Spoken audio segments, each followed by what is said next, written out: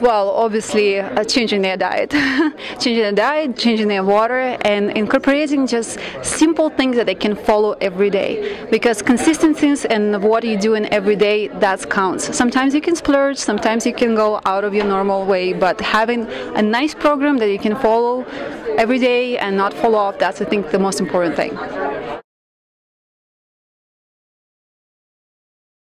Good diet, mostly raw foods, juices, high percentage of it. Doesn't have to be 100%, but having enough vegetables and fruits in your diet, that's important. Exercise, moving the lymphatic system, and detoxing on a regular basis, because we live in a world that has so many toxins, so much chemicals, and the pollution, that you can't get away from it. You have to incorporate this into your everyday protocol, some kind of detoxifying practice. Not following through, I would say, because there's a lot of people that learn from here and then learn from there, and they'll start on one protocol and then they'll add something else.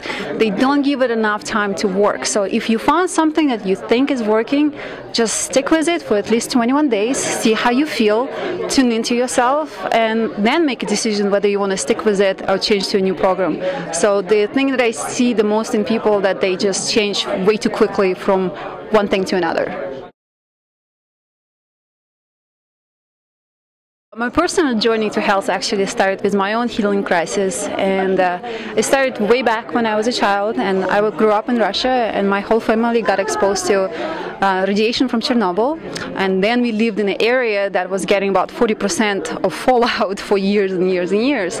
So I've seen everyone in my family getting sick, from cancer to chronic fatigue to hormonal issues, and I myself got sick when I was in my 20s. I actually didn't get affected that badly until later.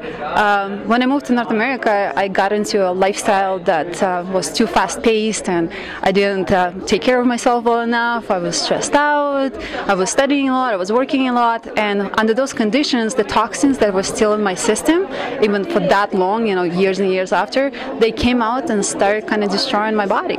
So at that point, I had to drop everything that I was doing, because normal medicine could not help me. They didn't know what was going on. They didn't know what the effects were. They didn't have any solutions. So I basically quit everything I was doing and knew that I need to start taking care of myself.